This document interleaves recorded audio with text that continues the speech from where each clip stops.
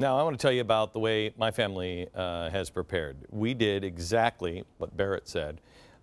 We started with food, and we started with just regular cans and everything else. And I think we got up to a year's worth of, I'm in a different position than most people, and I know that. But it took us about a year and a half, I think, and we got up to a year's worth of food. And then I really started to freak out, and we doubled that.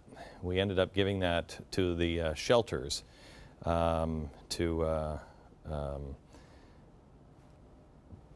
feed people that were hungry in our area. And we went with food insurance because it was smaller, it would last longer, and it was freeze-dried. It was lighter. It's a lot easier to have freeze-dried food in a house if you've got a great deal of it. Foodinsurance.com can help you with this food. It's what we've done as a family, and I recommend it to you.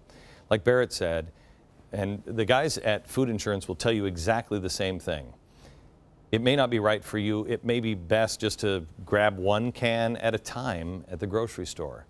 But I would recommend, especially if you have children or grandchildren, that you think beyond yourself and you think about your family, extended family, and your neighbors.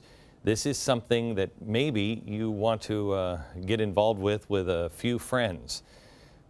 Ask the ones that you really know will do it. I say that because I was just thinking of the Twilight Zone episode, The Shelter. Doesn't work out well when you tell a lot of people. And here I am on national TV. Anyway, 866-9-GOT-FOOD, 866-9-GOT-FOOD. Prepare yourself with food insurance like my family did.